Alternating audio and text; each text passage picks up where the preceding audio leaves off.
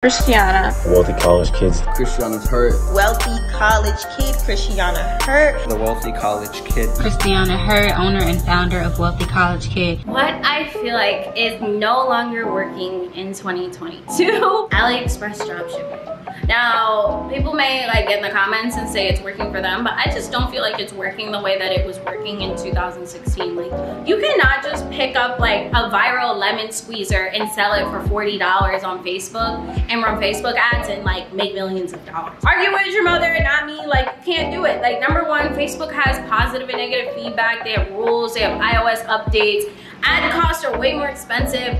Way more people are up on game that like if it's a sketchy website, it's not gonna ship them the product. Banks are definitely up on game on chargebacks with these sketchy websites. Like, it's just not working anymore. What is working, in my opinion, is like building brands. Like having USA vendors, having USA manufacturers, having fast shipping, or like you see this era of everybody making it themselves. And TikTok really got people thinking they can do hair by themselves, they can build houses by themselves, they can do their own nails, they do everything by themselves. Like, who has to pay anybody? Which is cool. I'm sure there's mad people out there that are now doing things that they used to pay for and now they're doing it themselves. I'm not one of them, and I'm sure a lot of people aren't. Like, I still go to nail salons, I still get my hair done.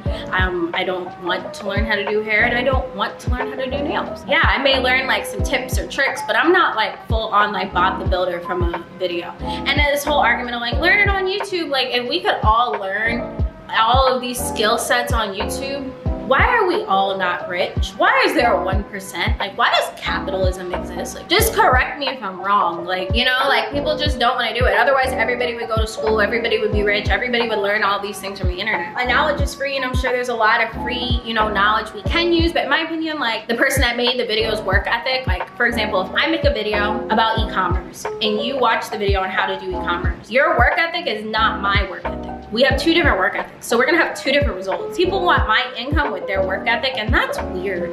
You know what I'm saying? And I feel like works like nowadays is just like really taking the time to make content. Number one, I feel like now you can make a lot of money just making videos yourself rather than like paying for photo shoots and paying for like influencers and stuff like that. Like, I feel like you can really make the money like making viral videos on TikTok, and the way a video goes viral on TikTok is just, I'm trying to make sure my Uber Eats is here. Where are you? But yeah, like, you can just make videos yourself and you can make millions of dollars in a day because the video will go viral, and you just keep making videos. You can post the same video every single day, and every single day it'll have different results on TikTok. That's what's so crazy about it. But I just feel like what works nowadays is kind of just building something that you can be proud of rather than slapping something together. Like, you have to put in some type of effort to be able to really see results in the e-commerce game. Go to door. They never want to come up here. I just feel like building a brand and taking your time to build something that you can be proud of rather than selling lemon squeezers